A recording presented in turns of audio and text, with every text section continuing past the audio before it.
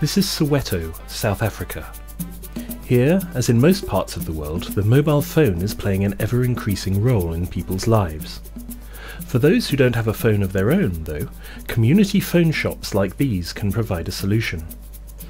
Run as small businesses by local entrepreneurs, they consist of a set of payphones which are connected to the mobile phone network, and so can easily be deployed in homes, shops, even in converted shipping containers.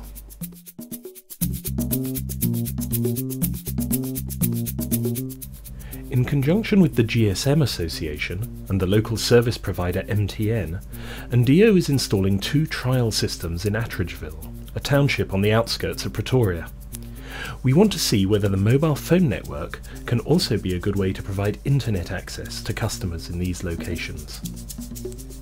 Providing a set of internet-connected PCs for customers to use, however, would be prohibitively expensive for many of these businesses, and this is where an Ndiyo system can make a big difference.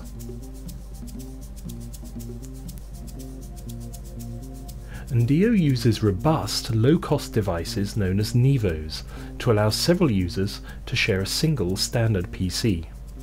Each Nivo provides connections for a keyboard, screen and mouse, and is connected to the PC using a standard Ethernet network.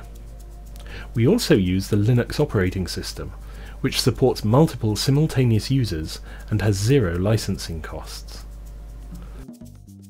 The PC talks to the outside world using a mobile phone or data modem connected to the high-speed Edge data network.